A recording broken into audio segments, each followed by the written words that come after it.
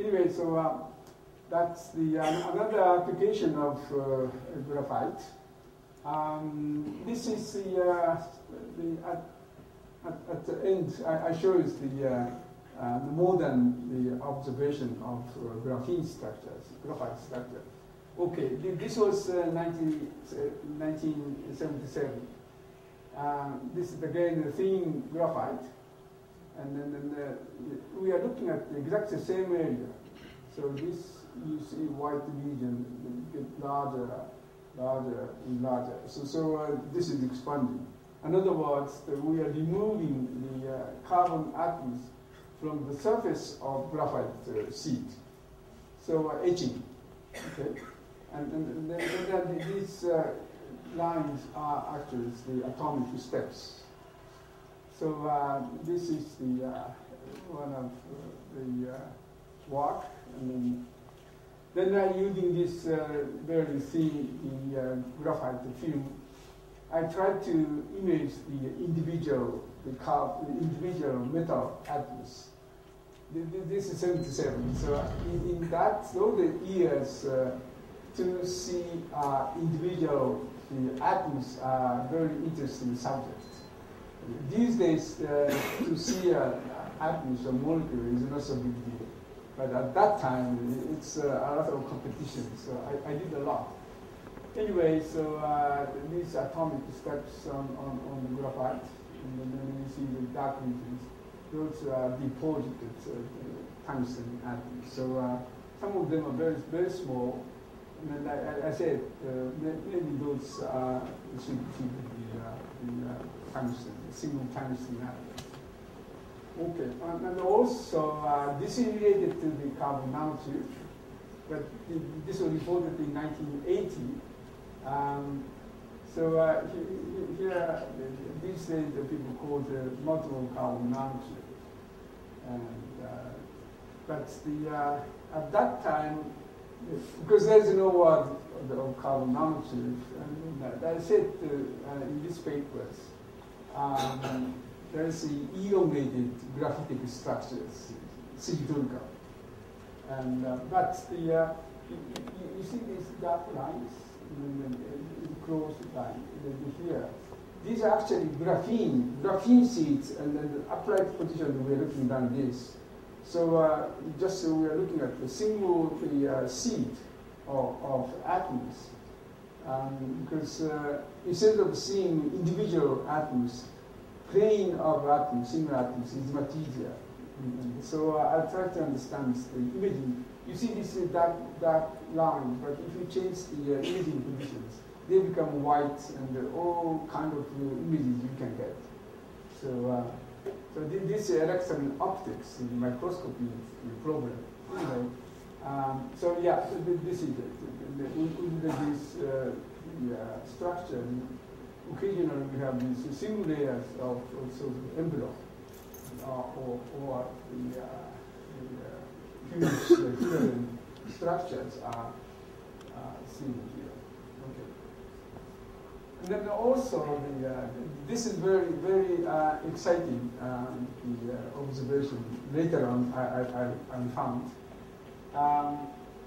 First one I focused in 1980, and then I had these pictures. And these actually is what calls the onion structure with graphitic, spherical graphitic structures. So at the center, we have very small, closed sort of structures. So diameter is close to soccer ball, which is 60. And I said in these papers, in order to explain these curved graphitic structures, we should have 12 pentagons, like a soccer ball. I described this one. But I didn't specify particularly the soccer ball. Their kind of spherical structure should be. And so then 5 years later, they had put slowly, and that was reported C60.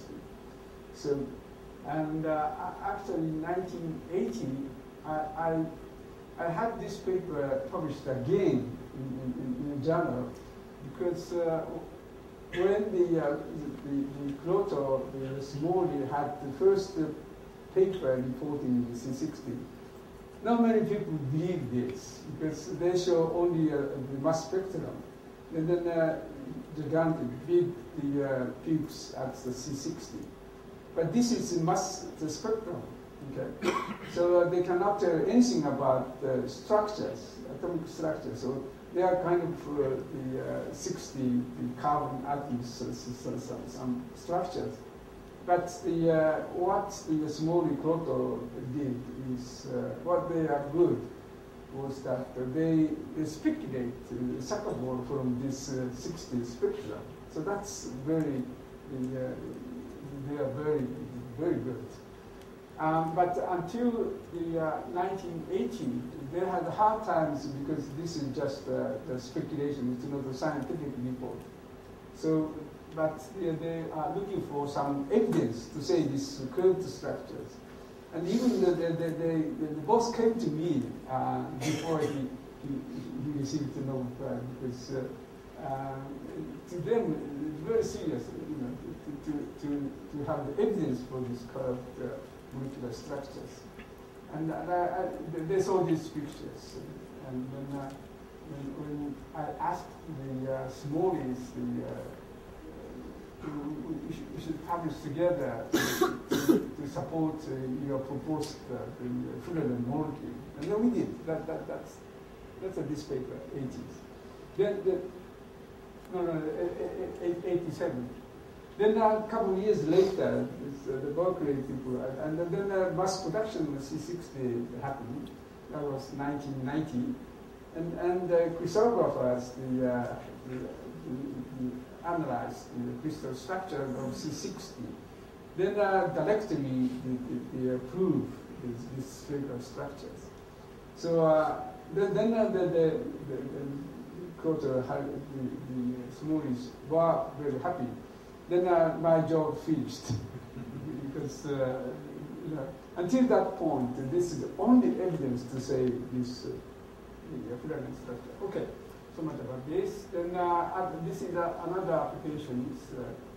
This is the gold, very small crystal, about 400 atoms in it. And as you can see, this very unstable, structurally unstable, structural instability. And so these video pictures and the cube octahedron, the icosahedron form, and the twins, all kinds of crystal defects are taking place during the observation.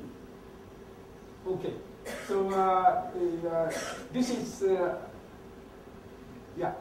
And then if you have such a small clusters, then theoretically you can have the lower melting point. So at that time there was a big subject also. Maybe this is damped, it can decrease damped, and then the melting point will be going down. So this one is about 2 nanometer across. So somewhere here. So the bulk crystal has this 1064 Celsius melting point. So this is another interesting areas that's still going on.